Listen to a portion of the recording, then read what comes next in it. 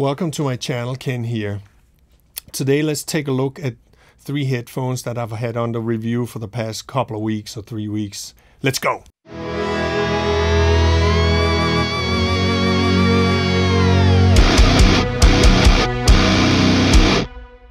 So in the last couple of weeks I have been checking out 3 headphones to see how they work in the studio.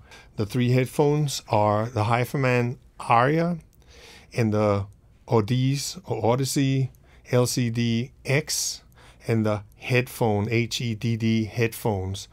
I've been using a Burson headphone amp to drive them. It's balanced and 1/4 inch, as well as my Lynx has 2 headphone outs, and it's all high quality, but the Burson definitely has more resolution and just more of everything, I think.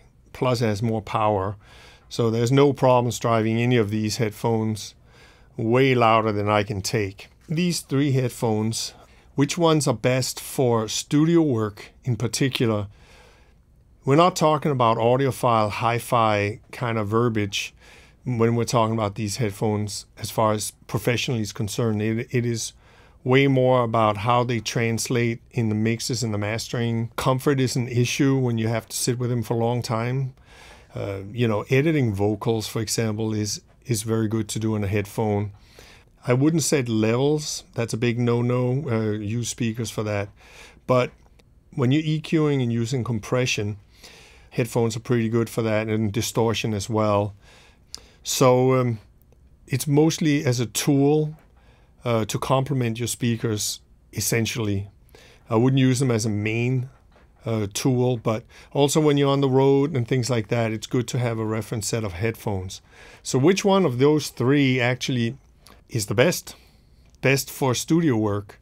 Now, as far as like the specs are concerned, the physical specs of them, the Arya Stealth is, let's see here, 404 grams. That's pretty light. 32 ohm impedance and 95 dB per milliwatt. So they're pretty efficient. And the Audeze LCD X's are even more so. They're 20 ohms and 103 dB per 1 watt. But they're pretty heavy at 612 grams, which is off-putting to some people. Doesn't bother me that much. But let's talk about those HEDD phones, headphones. They are 718 grams. That's noticeably heavier than any of the other 2. 42 ohm impedance and at 87 dB per milliwatt. So they're not very efficient. So having a powerful headphone amp is essential to use those. The weight and fit and comfort of these, like I said before, is pretty important. But the weight alone is pretty important spec here. The other one is how the weight distribution and the clamp force is. Now, of those 3, the Aryas here are the most comfortable. They're the lightest, but they also sit on the head the best. Now, in a studio, you need to reach for stuff, buttons and guitar knobs, or picking something on the floor off, a pedal or something like that.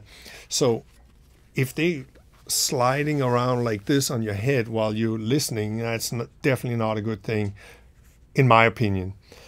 Now, the Audeze headphones are way heavier, but they have an ability to distribute the weight really evenly on the head.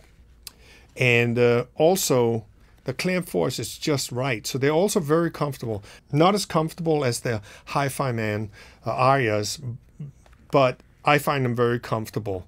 But in order to have them comfortable on your head, I'm almost out at the end of this pin. So there's not much more give. I'm wondering if they have longer pins. But anyway, they're pretty heavy and they don't move too much. Because they're a little bit heavier, they do move a little bit. But I find them acceptable to me. The last one here is the HEDD. Now, these are big, bulky headphones. Big pads, because they want the driver to be further away from the ear a little bit. So, to me, first and foremost, this bar here is not long enough for my head, so it kind of pinches my earlobes. That's an uncomfortable thing to me.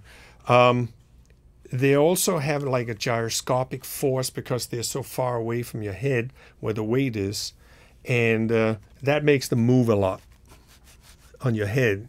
You know, you're bobbling a lot on that. So and then they're heavy on top of it. I don't find them very comfortable. I mean, it's limited how long I can sit with these on my head. So comfort is pretty important. Usability in the studio, that's also very important. As far as sound quality is concerned, to me personally, the most important thing is the sound of the instruments for studio use. You know, you're dealing with individual instruments that need to be either EQ'd or compressed or panned, reverb on them, and all those kind of decisions. And headphones have to aid you in that. The first thing I'm going to mention, though, is that none of these headphones work for me without EQing them. EQing them mean either Sonarworks or I'm using Nuendo as a sequencer, and I just got released, by the way, 3 or 4 weeks ago, and they added a whole bunch of EQ curves, and all these 3 headphones are actually in the library of EQ curves on that. Now, a quick aside, Sonarworks only has an EQ curve for the Audeze LCD X's. I've contacted them to get a HIFIman Arya in there because it's a pretty common headphone, you know, in the world, in that upper tier, and it requires an EQ for sure. None of them are flat or even keeled. For reference headphones, it needs to be flat. Rule of flat if you can get it, so you can make proper decisions about EQing and positioning.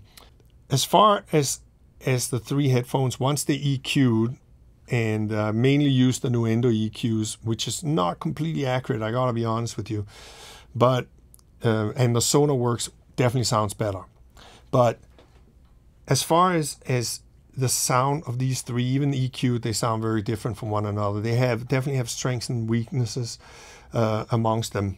As far as timbre is concerned, meaning for me, timbre means the sound of an instrument. The trumpet has to sound like a trumpet, and a snare drum has to sound like a snare drum. And the more realistic that is, the easier it is to make decisions about how they're supposed to sound in a mix. So that, to me, is one of the most important things.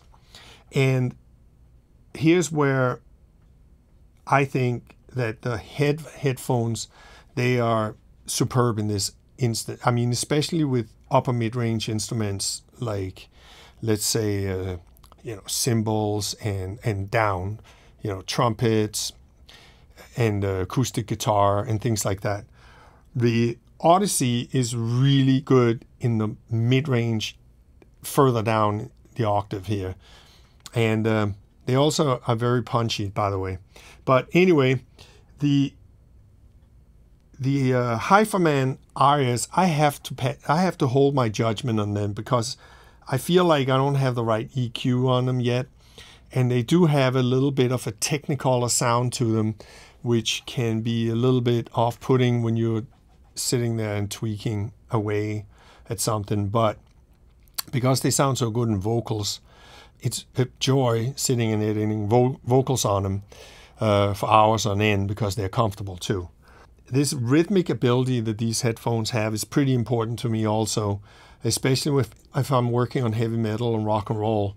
For heavy metal and rock and roll, having a drive in the bottom end and also have a snappiness to the drums makes it really easy to judge compression and on other things. And here's where I think Audeze runs away with it. The LCD X's, they are superb in that regard. As far as the presentation is concerned, now in a studio, kind of want a forward presentation. You don't want it to be laid back and audiophile-like, because it makes your decision much more difficult. So the Aryas are very spacious, and there's a lot of space between the instruments as opposed to the other two. The Audeze probably has the least And therefore, they lend themselves well to dealing with orchestral music, where you can kind of place them properly in the soundscape. And so they have a power right there that's very useful. As far as this break-in time for a studio that doesn't have a lot of time, I have to dedicate a place where you can sit and let them play for days on end. I have to say that the headphones were pretty much broken in when I got them. That's what it sounded like. They didn't change much. The Audeze was somewhat broken in. They didn't take more than a day to break in. But the HIFIman, they're still breaking in after a couple of weeks. So I don't get that. That's not very helpful. So like I said, I'm suspending my full judgment on these HIFImans because they take so long to break in. I don't have the proper EQ curve for them yet. That's my opinion for now about these headphones. And if I had to pick one, I'll definitely take the Audeze LCD X's. They have an immediacy to them that I can't get away from that. The guitars alone is the most realistic sound that when I hear it in the room, and I hear the microphone, and it's just really good for making judgments in the studio about mic placements and EQing and things like that. The headphones, I would love to keep them, but they're so darn uncomfortable and unruly when I'm moving around my desk. Maybe they'll change the design a little bit and make it a little more sturdy on your head and more comfortable and maybe bigger on the strap so they'll fit my head.